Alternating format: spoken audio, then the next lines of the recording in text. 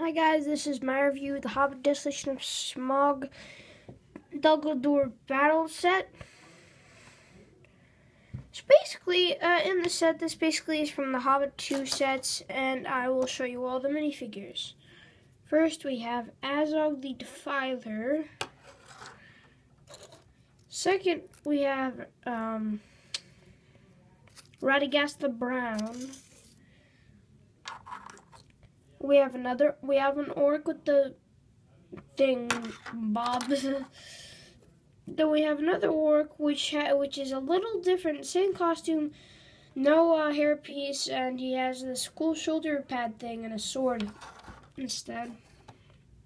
And then Gandalf, the Gray, and those are all the people of the set. I might have had an extra.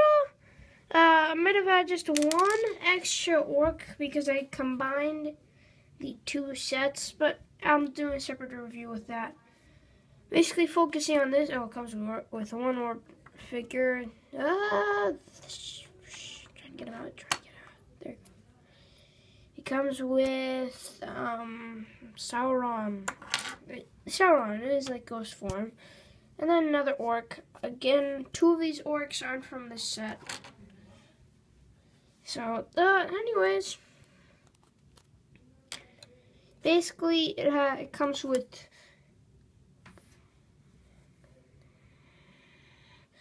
comes with 4 main pieces: that building, that, and that, and then there's a 5th one, which is this. So basically, in this, it opens up. If you watch this, opens up, and if you look inside very closely, I'll bring you guys in. If you look very closely, there's a ring. Basically, every single set comes with a ring. This comes with 2 rings, actually. Basically, there's that. And so, that building has several rooms. And this whole chain thing is detachable because in the instructions that should be on the floor, and there should be one of these on. So, or the double one, whichever. And it comes with the skull. It comes with 3 skulls, and this isn't that hard built. It's probably one of my favorite sets. And basically, there's a open and closed gate. The skull should be what goes up here, and the play feature is that if you what is the play feature? I don't know. Oh wait a second. If you see this tree branch, you gotta push it, pull it back, and that should fall off. And basically, what the reason why I put it on the ground is like it's in a scene, an action scene, kind of, sorta.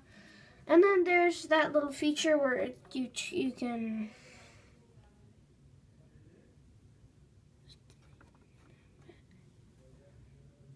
you see that? There you go.